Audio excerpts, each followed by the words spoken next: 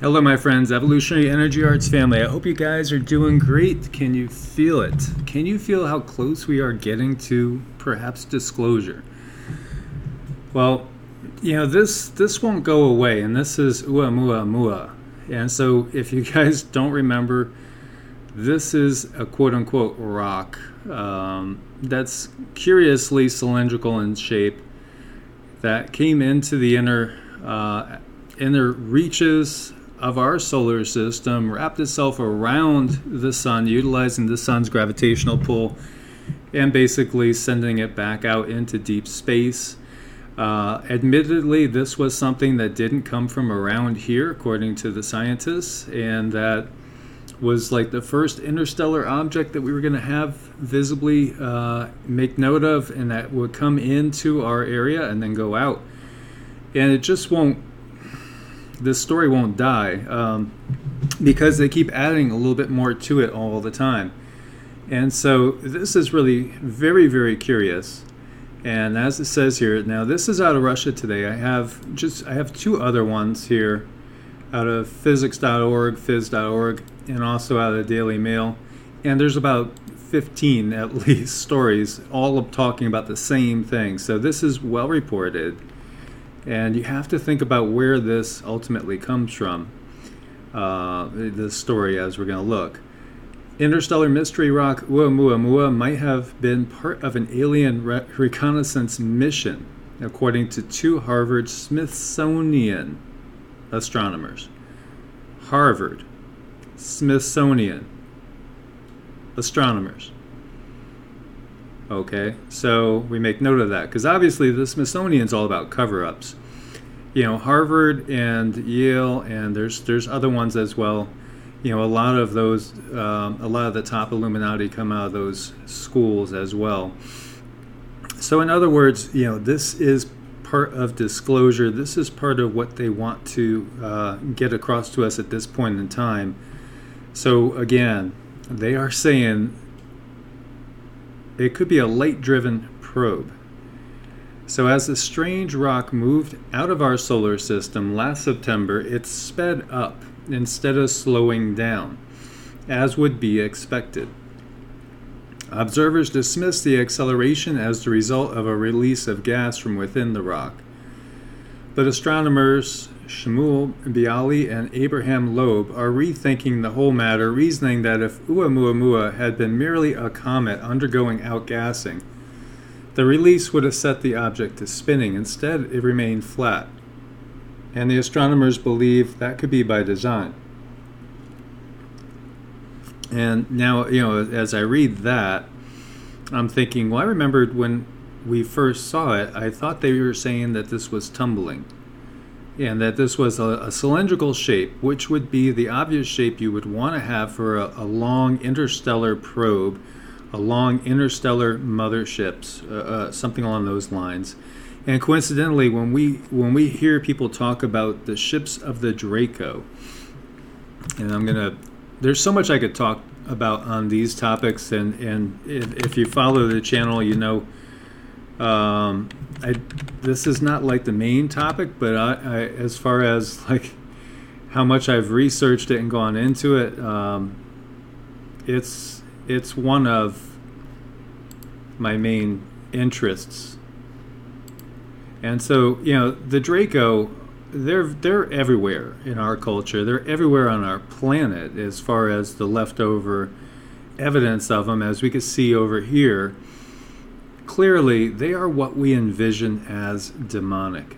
Clearly, when we think of a demon, or even like, you know, a vampire, think in terms of, oh gosh, what was the name of that movie with Kate Beckinsale in it? There was a whole series of them. Well, I think it was the second movie in the series, Underworld.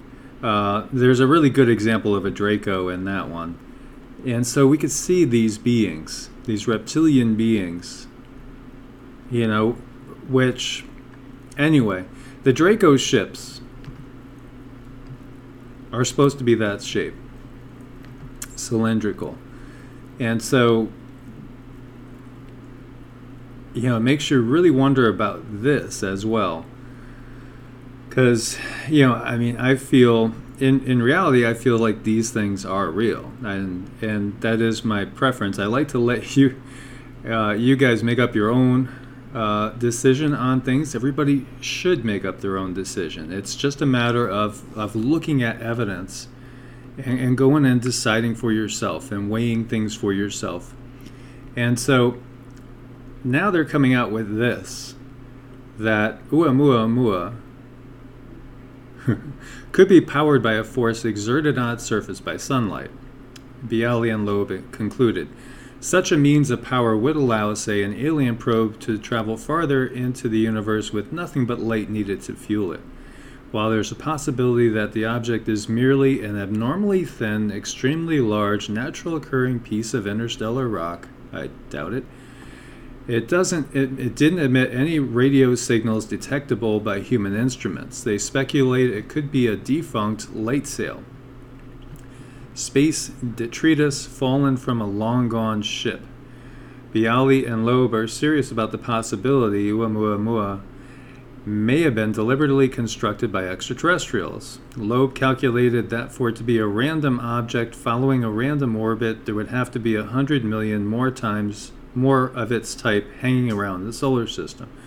Their calculations also indicate that it's the perfect thickness to withstand collisions with space dust, gas, and planetary forces without adding so much mass as to render it incapable of sailing. And it looks and acts a lot like the Starshot Initiative and the Icarus Project, both of which humans built to do pretty much the same thing that astronomers think Oumuamua was doing.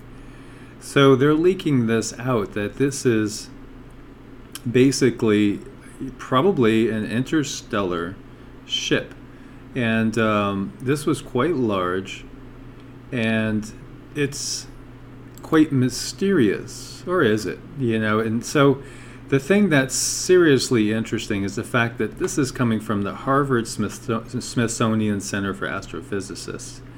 You know, seriously? This is coming from them? Wow. You know, because they've spent their entire life, you know, the Smithsonian, its entire existence has been all about keeping us in the dark. So many people right now are saying, well, yeah, that's what they're doing too, because in reality the world is flat and there are no aliens, and it's just us in this entire everything. We are the only ones in this existence, and there's a nice white man with long flowing beard and long hair that lives in a cloud and oversees everything, and he has, you know, angels that, you know, do all the work for us and or work for him and stuff. And, you know, this is all fake. There's not myriads of different types of life out there. There's not even, you know, other planets out there. There's just us and this guy in the cloud. Which obviously, you know, the more we get into all this, and here you're looking at the Icarus space probe with solar sail in flight. And we've seen these type of things depicted in, I think it was in Interstellar with Matthew McConaughey, and other, you know, sci-fi movies, that this is exactly what they would try to utilize in order to travel interstellarly.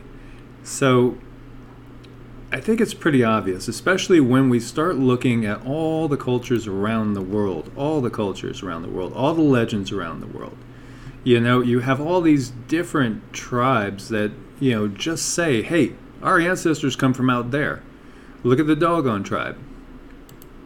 And so, you know, there's evidence everywhere. Every single culture, all around the world, all say the same thing. You know, our ancestors came from the stars. So, you know, reality is much more like Star Trek and Star Wars than it is, you know, some of the stories that we have been given. And you could see, guys, you know, it's not just the Dogon. It's all the cultures of the world have these legends, all of them. You know, the Hopi and all of them. And I'm going to go down and do some more comparisons, because really I was into this 20, 30 years ago in depth. And Many say that, okay, this is all a setup for Project Bluebeam. NASA is beta testing an alien invasion. And so, we're expecting Project Bluebeam, and we're going to see fake alien ships in the sky, and it's all an illusion. And it's all about just trying to get us to worship some human who will be the Antichrist, and then accept some other alien god or quote-unquote, demonic entity that we will worship. And so, that's all well and good as well, and that is another line of thinking. But perhaps, Project Bluebeam, without a doubt, they can make us see things that aren't there. But perhaps there are really going to be things there as well. And we have so many people afraid of the New World Order, when the New World Order, honestly, has been with us the whole time. Unless you want to talk about just taking it to another level where it's completely out in the open and there's just absolutely no more freedom. But Pax Romana goes on, and it's Pax Americana. There's no difference. As we've talked about, the power has gone.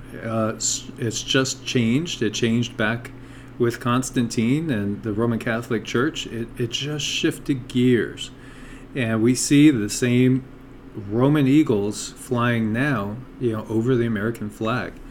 And ultimately, it's all the same control. So when you start looking at it, we know that there's a group that's here that realizes the reality of extraterrestrials and interdimensionals, because there are both. And in reality, we know about our own existence being multidimensional, because we are multidimensional beings, and that part of the fact has been kind of hidden from us. But we actually do operate on more than one dimension. When you sleep, you're in basically what's considered to be the astral realm, and you could also get to that realm and other realms through meditation. And that's a big part of why that has been looked down on in the West, because they don't want your consciousness expanding. So this is a book called The Watchers, and it's very, very fascinating because, we know of the Watchers from biblical stories. The Watchers, we could go to Genesis 6, and then we could go into the book of Enoch and the actual book of the Watchers, which I'm going to pull out and do some PDFs and let you guys get into that in greater detail. And so who are these Watchers? Well, this is Betty Andreasson. And so Raymond Fowler wrote a book about her experiences, and she's a contactee. So she is somebody that's had basically experiences with what you might want to call aliens or interdimensionals, because they're actually kind of both.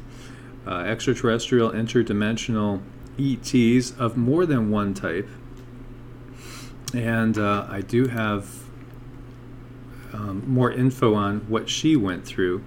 Now, what's interesting is she went through multiple abduction experiences in which not only her, but others, she witnessed others basically having genetic experiments done on them. And how many people have had these experiences? Thousands documented. And probably tens of thousands, perhaps even millions, have had these experiences. And it's so interesting because when we look at Genesis 6, it basically talks about, the giants being created and the Nephilim and all that. And you got to realize that what we have in the Bible are just cliff notes. These are the tiny little pieces of the story, just the tiny little ones that they allowed to be put in, because they didn't want too much in there. And so it came to pass, when men began to multiply on the face of the earth and daughters were born unto them, that the sons of God, and it's actually sons of the gods, is the more correct translation, saw the daughters of men that they were fair, and they took them wives of all that they chose. And the Lord said, My spirit shall not always strive with man, for that he is also flesh. Yet his days shall be 120 years. There were giants in the earth in those days, and after that, when the sons of the gods came in unto the daughters of men, and they laid bare children to them, and they became mighty men, which were of old, men of renown. Okay, so they became mighty men of old, men of renown. Interesting. So that's interesting in and of itself. And God saw the wickedness of man was great in the earth, and that every imagination of the thoughts of his heart was only evil continually. And it repented the Lord that he had made man on earth, and it grieved him in his heart. And so the Lord said, I will destroy man that I have created from the face of the earth, both man and beast, and creeping thing, and the fowls of the air, for it repenteth me that I have made them. And then it goes into the Noah story, which comes from Utpatnasham, which is the Sumerian story, which predates it by over 1,000 years, probably more like 2,000 years. So, and it has much, much greater detail than you have here as well. And it's interesting when you look in, and when you look into it in depth, and you start looking at some of the passages, you get a bigger picture, and some of the old mythologies, start to come alive again as well. In Deuteronomy 32, and of course King James Version has been very much a version that was sanitized for the masses, in the sense that this was Constantine putting his empire together, and so trying to keep his empire together too. So he did want to eliminate anything that would give humans their own power, and wanted to consolidate power into the church. And so it's fascinating. This one always hit me. When the Most High divided to the nations their inheritance, and this is, there's much better translations really. When he separated the sons of Adam, and this is so off, honestly, but we'll go through it. When he separated the sons of Adam, he set the boundaries of the people according to the number of the children of Israel, and it's such a mistranslation. For the Lord's portion of his own people, Jacob the lot of his inheritance. And it goes on basically talking about finding Jacob and bringing him to the promised land and everything. And the Lord did lead him. There was no strange god with him, etc., etc.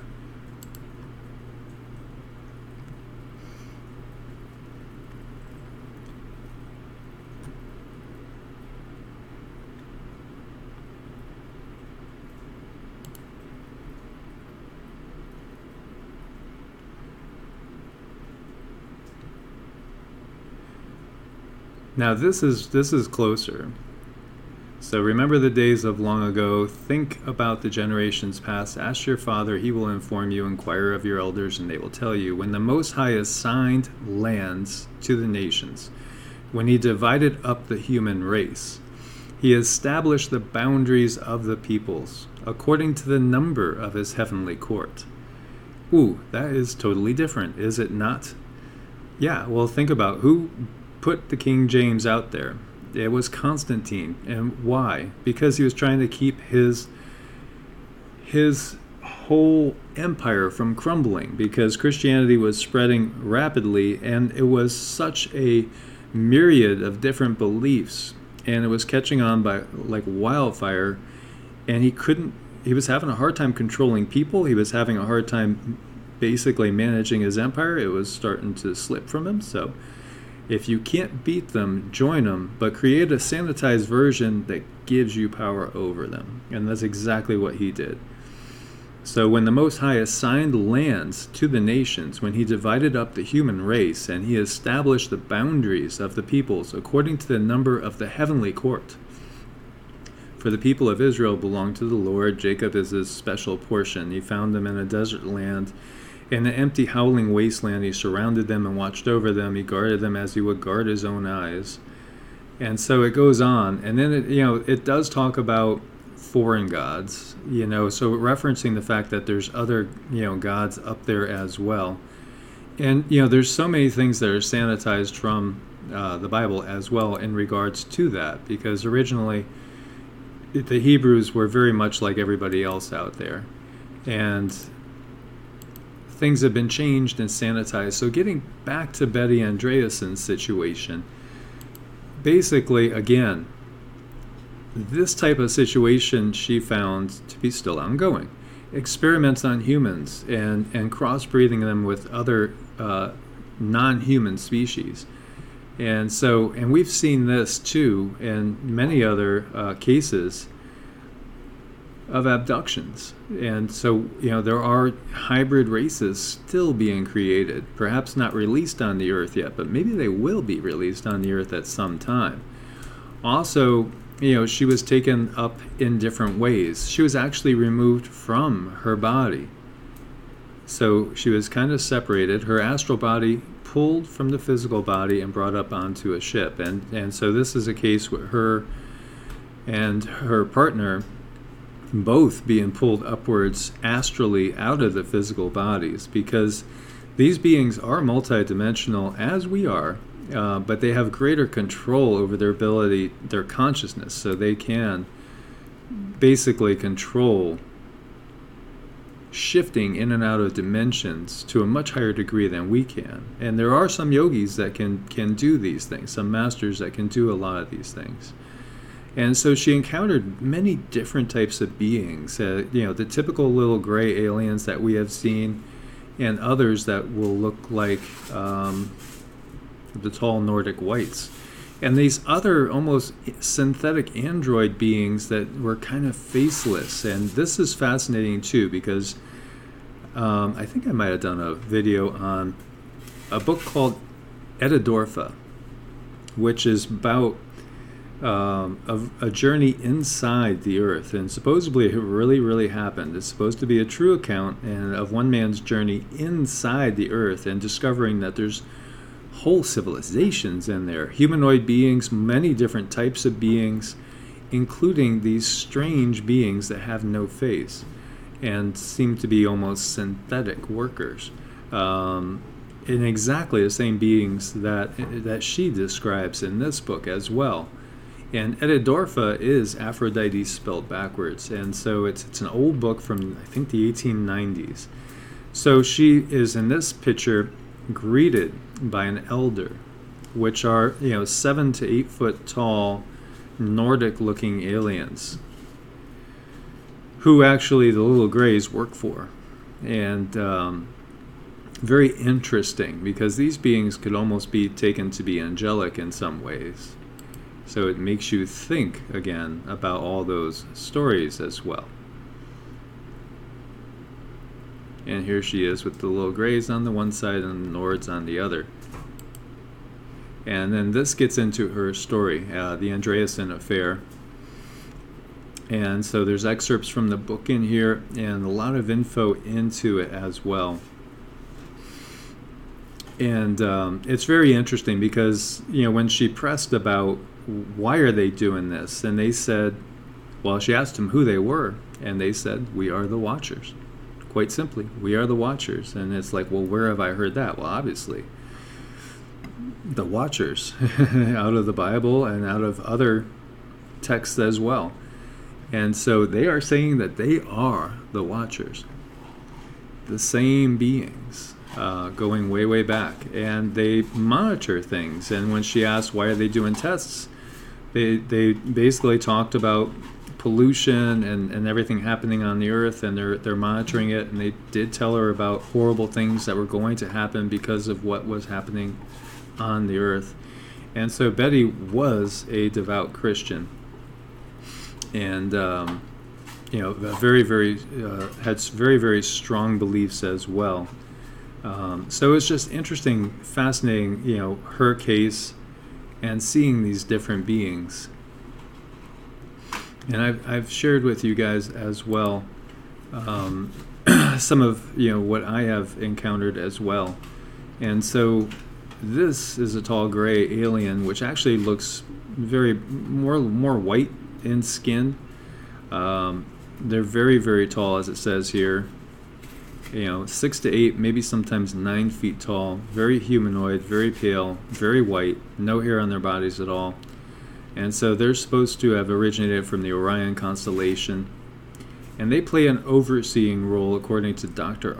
Arthur Horn, vis-a-vis the short grays. So they're over the little grays. The short grays are overseen within their own ranks by the taller 7 to 8 foot tall grays. These gray ones are the ones that actually carry out diplomatic missions, such as secretly negotiating treaties with the heads of human governments. As mentioned, the grays in general, and the small 3 to 5 foot grays in particular, have been likened to mercenaries. And there's even the thought that they're not even really fully biological as well. Confirmation for the diplomatic role played by the tall grays comes from William Cooper, who unfortunately is dead. Basically, he was visited for tax evasion, quote unquote, and was basically killed in his doorway by government officials. But he did write a great book called Behold a Pale Horse, and he talked all about the government involvement with ETs and how real it is, that there really are ETs here, interdimensionals here. And pretty much the scenario that he laid out in that book is exactly what we see happening now. Exactly. And so he did talk about the tall grays negotiating agreements with the Eisenhower administration in the meetings beginning in 1954. Later in 54, a race of large-nosed gray aliens which had been orbiting the Earth landed at Hellerman Air Force Base. Basic agreement was reached. The race identified themselves as originating from a planet around a red star in the constellation of Orion, which we call Betelgeuse. Betelgeuse, remember that? Betelgeuse, Betelgeuse, Betelgeuse. They stated that their planet was dying and that at some unknown future time they would no longer be able to survive there. Although most likely this is a lie, tall grays probably want to change their genes with the help of human genes to create their new species capable of living on planet Earth. So some think this is all about hybridization and making it so that they can inhabit this planet, because think in terms of, again, the body is a 3D vessel that enables us to operate in this world. And DNA extends out into the energy bodies as well as just with the physical body. And so we have seen on this planet evidence of so many different types of humanoid beings that have gone, and become extinct. So Australopithecus, Ramapithecus, Gigantopithecus, which is fascinating, looks just like Bigfoot. And I made a video on that a long time ago, as well as many, many others, obviously.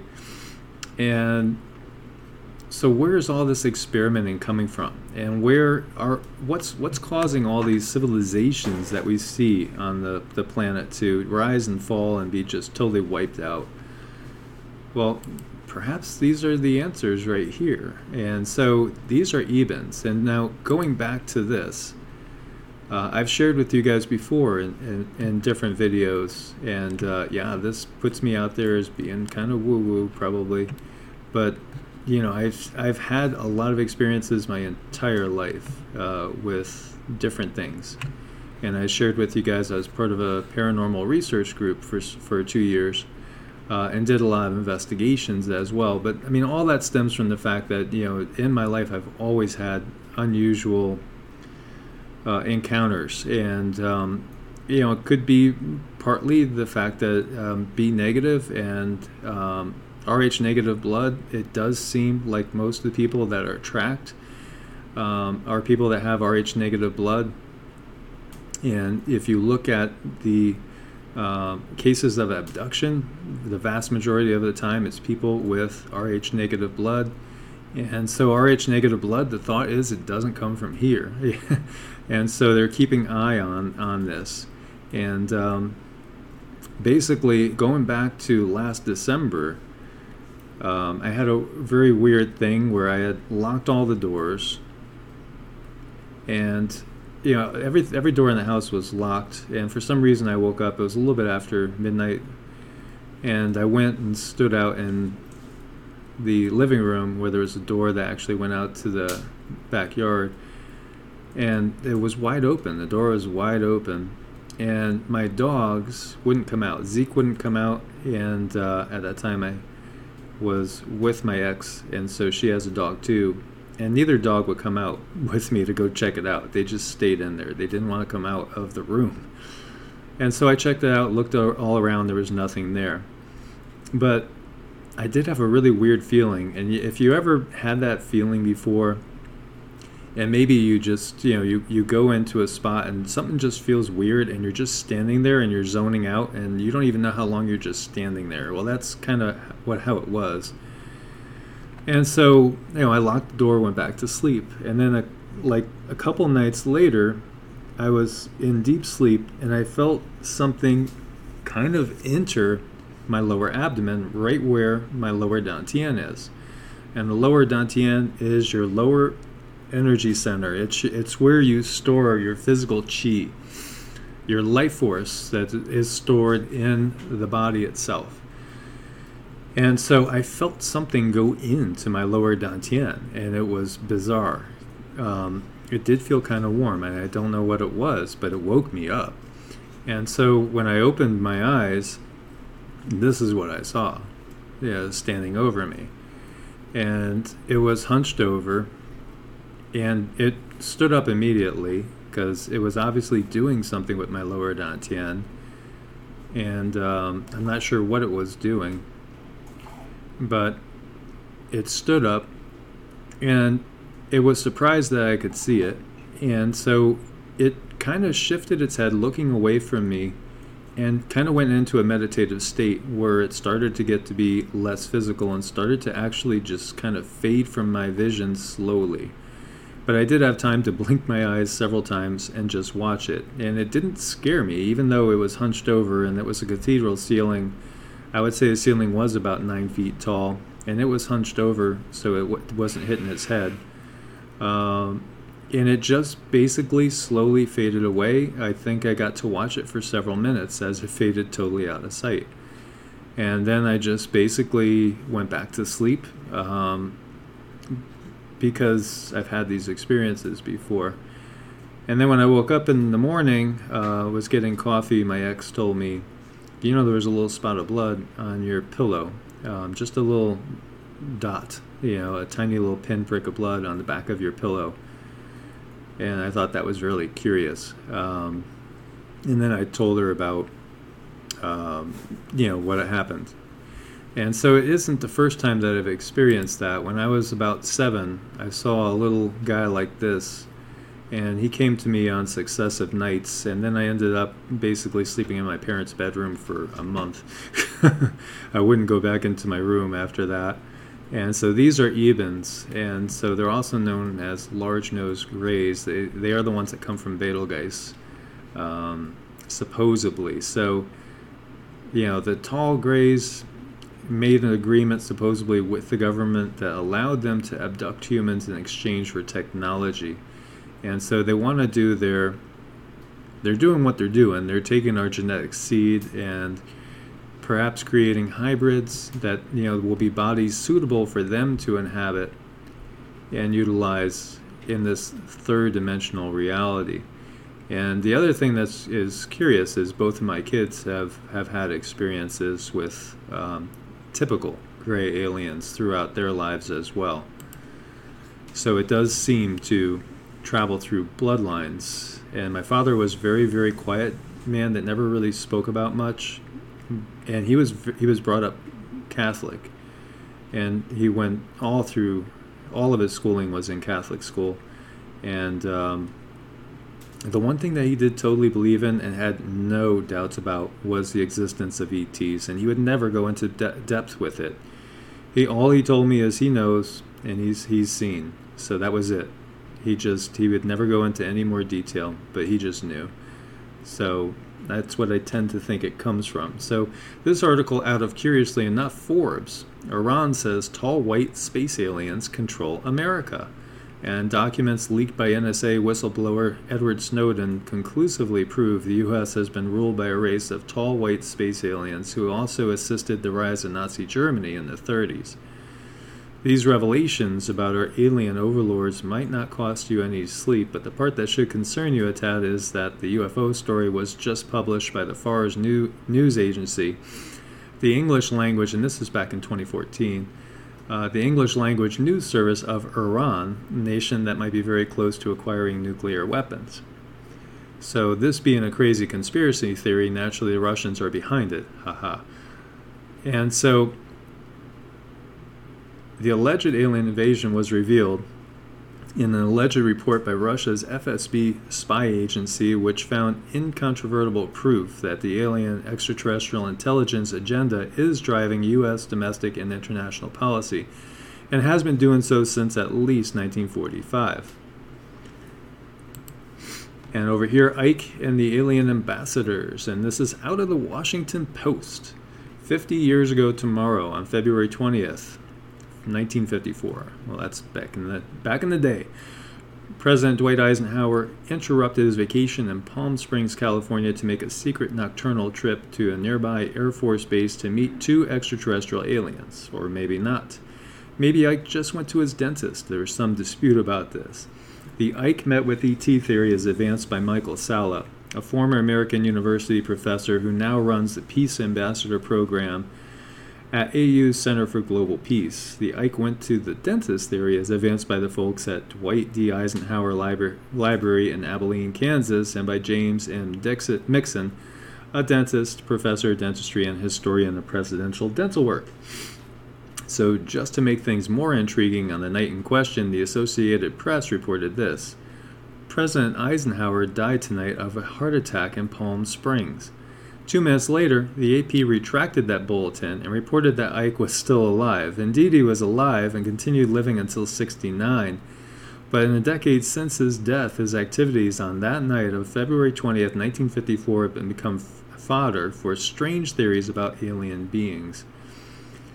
So, and it gets into more, but basically, when we think about it, and we read from all sources, take in all sources, don't just believe in one source, and don't believe anything. Just, you have to weigh it for yourself. But when you study comparative mythology, when you study all these different legends, and there's so much that we could pull from, and then if you have first-hand experiences as well, it becomes a clearer picture. So I just wanted to share all this with you guys, and there's so much more that we could go into in depth here.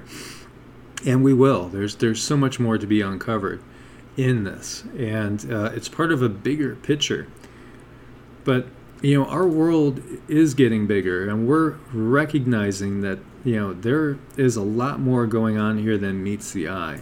And obviously, we've talked about it feeling lately like we are in the Truman Show, and that things are just crazy. But when you recognize that there probably has been an ET presence here millions of years, because there are many sources that say that the Greys have been here for millions of years, and there's so much for us to go into in this, and I'm just skimming the surface with this, and we could tie it into the Bible, we could tie it into the Book of Enoch and the Book of the Watchers, and start to get into many of the other traditions, look into Mithraism, and look into many other traditions and philosophies that are out there.